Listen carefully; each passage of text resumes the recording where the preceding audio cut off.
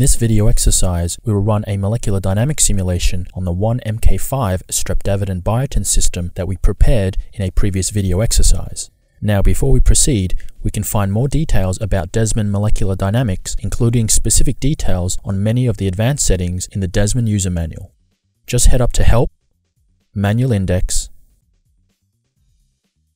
Desmond user manual.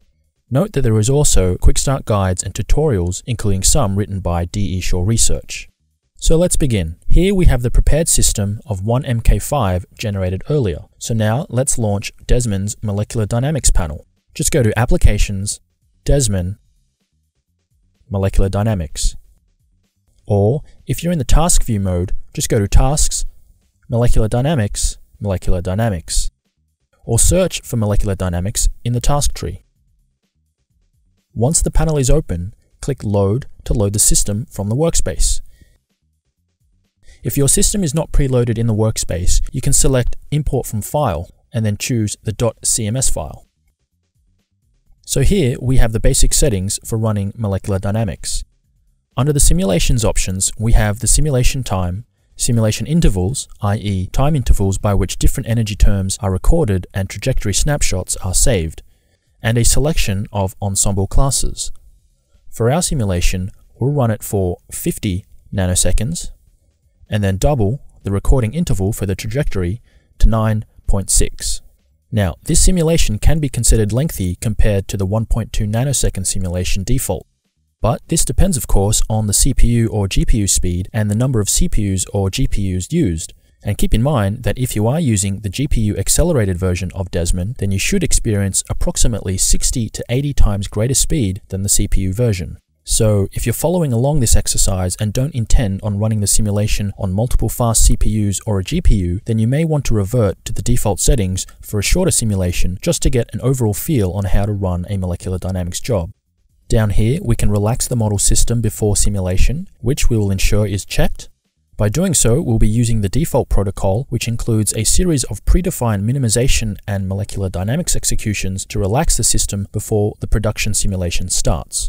Or you can browse and import your own relaxation protocol.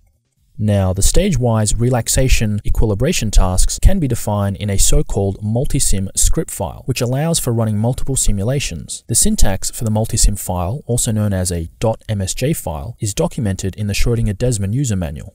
But here you can quickly see what the contents of the default .msj file should look like. This contains the default relaxation protocol. As we scroll down, notice here we have our first minimization stage, where there are restraints on the solute, followed by another minimization stage without any restraints at all. Then there is a simulation stage using NVT at 10 Kelvin for only 12 picoseconds and with restraints on the solute heavy atoms. So as you can see, the default relaxation protocol is fairly extensive, and you are free to manually edit this .msj file beforehand to modify or introduce additional relaxation stages. Here we have the advanced options. Options in the integration tab for the MD tasks include the multiple time step, RESPA schedule and constraints.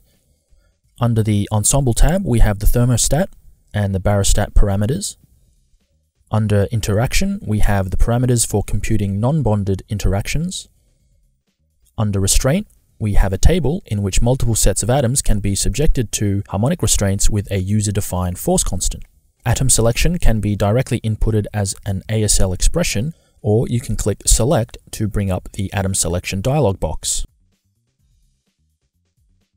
Under Output, we have the names of various Desmond output files and places for you to specify how often these files are updated during the simulation. For example, different energy terms are recorded in the energy sequence file in user-defined intervals. Snapshots of the simulation are periodically saved in the trajectory file, and the entire simulation state is also saved at user-defined intervals in a checkpoint file. Desmond simulations can be restarted from these checkpoint files with bitwise accuracy. The glue option here is very useful. With this option set, the Desmond trajectory file will be constructed in such a way that receptor-ligand complexes, or DNA strands, or any other multi-molecule structure always stays together for visualization purposes, even if their primary images separate due to the periodic boundary conditions. Finally, in the Miscellaneous tab, we have options for randomizing velocities. Now, if you want to gain more understanding about all of these advanced MD settings, please again refer to the Desmond user manual. In our example, we'll just use the defaults. Now we're ready to submit the job, but before we click Run, we'll open the Job Settings panel, rename the job, and then choose a non-Windows host. I'm in Windows here, so I'll submit this to a remote Linux workstation. Now that machine has 4 CPU cores and a couple of suitable graphics processors, which I will select. Again, this is to take advantage of the 60 to 80 times speed up on GPUs. I can either automatically select the GPUs or select them manually. Now, more details about the requirements for graphics processors can be found in the Schrödinger installation guide. Okay, when ready, we'll click Run. This job shouldn't take more than a day to complete using the GPUs. So check back in our follow-up video where we'll go through the molecular dynamics results in detail.